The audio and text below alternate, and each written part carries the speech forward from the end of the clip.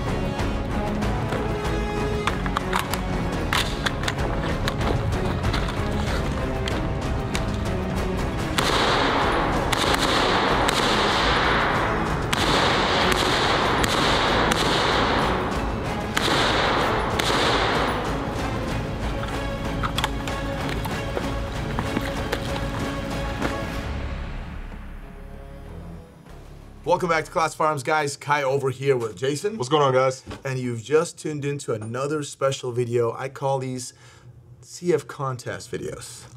Extraordinaire. Extraordinary, exactly. Well, what does that mean, Jason? Well, you know, if you just head on over to cfcontest.com, you could potentially see this at your house at, you know, no cost to you. But what is this? Scar 20S, chambered in 6.5 Creedmoor with a 20-inch barrel with some added goodies on here. I'm pretty sure, you know, tickles the masses. Exactly. Scar 20S, guys. This is the holy grail. It's a precision rifle, pretty much. It's been utilized by many militaries. We're going to talk about it. Go to cfcontest.com to have a chance to get your hands on this thing at no cost to you. That's all I can say. And the code word is Mark 20, as in MK20. Exactly, MK20. But if you want to put MARK20 because your name is Mark or whatever, go ahead and do that, and that'll work too. With that being said, let's talk about this, because this is an iconic, it's my word, iconic weapon system. So you're gonna see some little dust around here because I took it to the range yesterday, shot a pretty good LARPing intro, and it shot phenomenal. Okay. So, Jason, what do you know about SCARs in general? Not just Scar 20, SCARs. Well, SCARs in general, well, first of all, great platform. They've been used by many special forces throughout the entire world. Ours definitely with the Scar 17H, and then it moved on from there. And obviously, SOCOM wanted something a little bit more in precision-wise, so this is what we got right here, man. Exactly. In 2004, the Special Operations Command, you know, the SOCOM, solicited a different weapon platform to kind of replace the old the M4 platforms. They wanted different calibers like 5.56 and the 72x51. Initially, the FN came up with the Scar 16, which is Scar L for light, and that was about 600 of them in 2007, I believe, or right around 2007, 2009, was delivered to the 75th Regiment. And shortly thereafter, in 2013, they decided to kind of like, you know what, we're going to pull these things back because there's some other political explanation to it, but in reality, Scar 16 kind of crapped the bed a little bit. Yeah, had a little accuracy issues, incompatibility with some parts, and they were trying to get like conversion kits problem, but Yeah, so they had some issues, right? Scar 16 had some issues, but Scar 17 did a pretty good job. They had no issues. It was super accurate, reliable, good to go. It had some optic eating issues, right? Well, yeah, no LCAN could stand it, neither could any glass optic, but it's okay. It's because of the charging mass that's going right here forward and back that's so close to the rail. It's just so violent. It's Bam, violent. Bam, it It's hits really you. violent. So, and that had, but, you know, that wasn't enough to kind of delete the whole program, right? The military continued with the Scar 17, but what they wanted was, obviously they needed 5.56, very important NATO cartridge as well. Well, guess what? They did the conversion kit. So FN prepared a conversion kit for SCAR 17s to be converted to SCAR 16. So the military moved on with that. And to this day, guys, many countries around the world use SCAR platforms. Yep. Now, because it was a very proven system that worked, and you know what? FN was like, the military was like, obviously wanted something more precision. FN came up with different variations of SCARs. And SCAR means, what does that mean? Special Combat Assault. Special Operations Combat Assault Rifle. Yeah, there you go. Yeah, there you go. There is that. Anyways, then we obviously the SCAR 20 was born, and this thing is a precision rifle, 20-inch barrel, brake, and all the goodies. In fact, the Navy SEALs and a bunch of other special operations units use it very, very effectively. Yeah. You know, this thing actually did have a little issue. What was the little burst thing you're talking about? Oh, well, you know, just by some means, it just happened to give you, 3-round burst. Exactly. Shout out to you, FN. We appreciate you. Exactly. But, that was long mitigated and good to go. So it's got a lot of history, very iconic weapon system. And with that being said, we decided to kind of include this to cfcontest.com because we thought you guys would appreciate it. So we went and spent our own dime and bought the gun. Tricking it absolutely out. Exactly. So. But if you look at it, the gun looks a little bit different than your original SCAR 20, which is right here. If you look at it, this is just a good old SCAR 20 as it is designated. Really cool. I mean, this part is, the whole quad rail thing is kind of, I don't like it, but hey, this is how it is.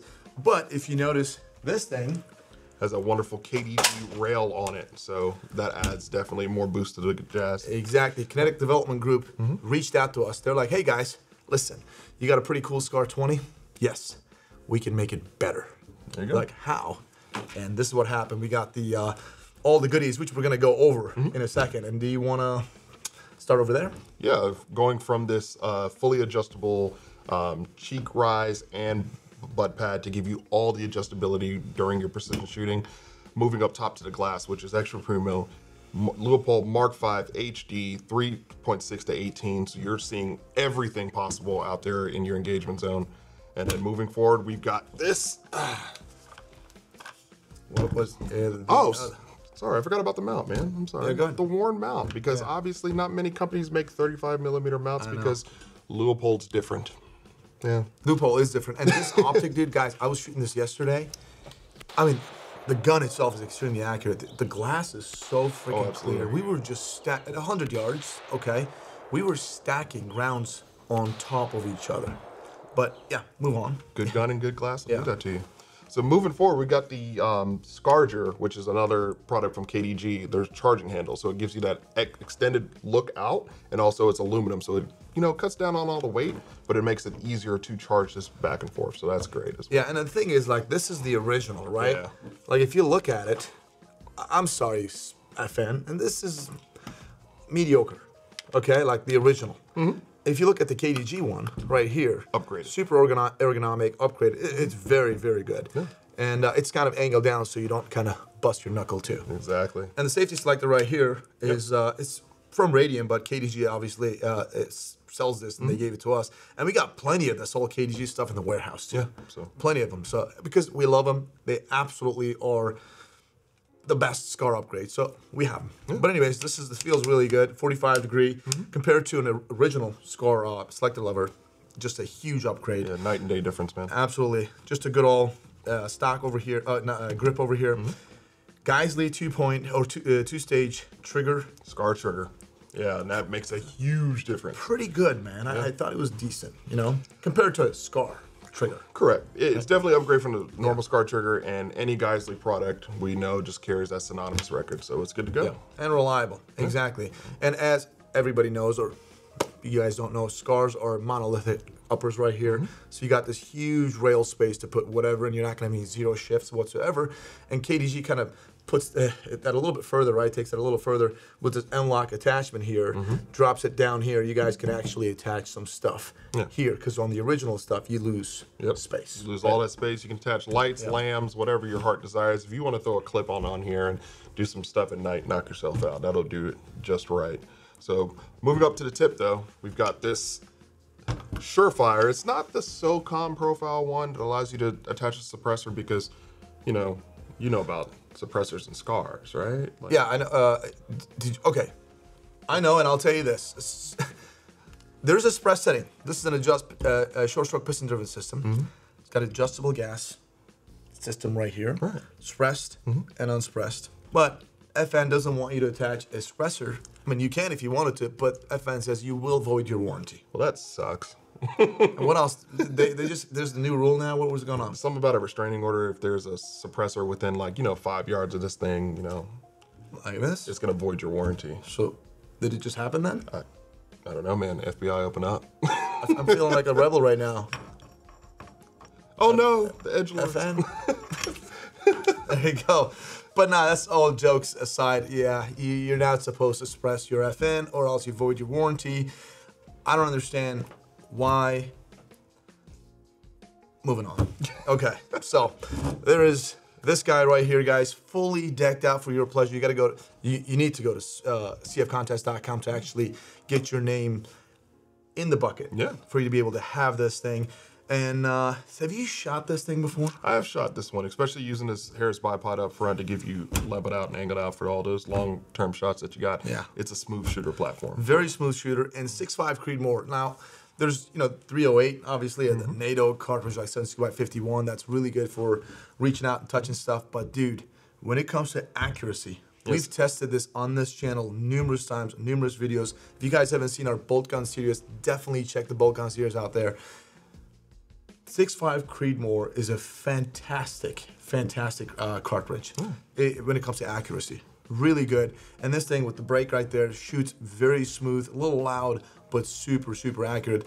Overall, this is a fantastic setup, especially with the little, you got the bipod here from Harris, but if you want to stand and shoot with this little Magpul Hand stop? hand stop foregrip, that'll actually help you shoot better or grip the gun better. Yeah. Overall, I think we've touched all of it. Yeah. I just, what else? When it comes to, ambidextrous magazine release, anybody who cares about a 10-round magazine here, but it also has 20-round magazine, and that is about it. But when it comes to bolt catch, bolt release, it's not ambidextrous. And quite frankly, for a gun like this, you're posted up somewhere. Yeah, like I don't think it's all that. For a little CQB gun, run gun, yes, I like it. But for this one, no. Ambidextrous selector safety and safety selector and mag release, that's good enough for me. Other than that, and the charging is non-reciprocating. Oh. It's not reciprocating, so. We like our thumbs. Exactly. There's that. I'm just looking around, see if I missed anything else, but that's about it, guys. Honestly, a SCAR 20 speaks for itself. It does. That's about it. Go to cfcontest.com and get your names in there. Code word. Mark 20. MK20 or MARK20. And you know what? I'm going to give you this one too for European folks. MARC20 if you wanted to. That's it. As always, guys, thanks for tuning in. We appreciate your business. God bless. And we'll see you on the next one. Bite me.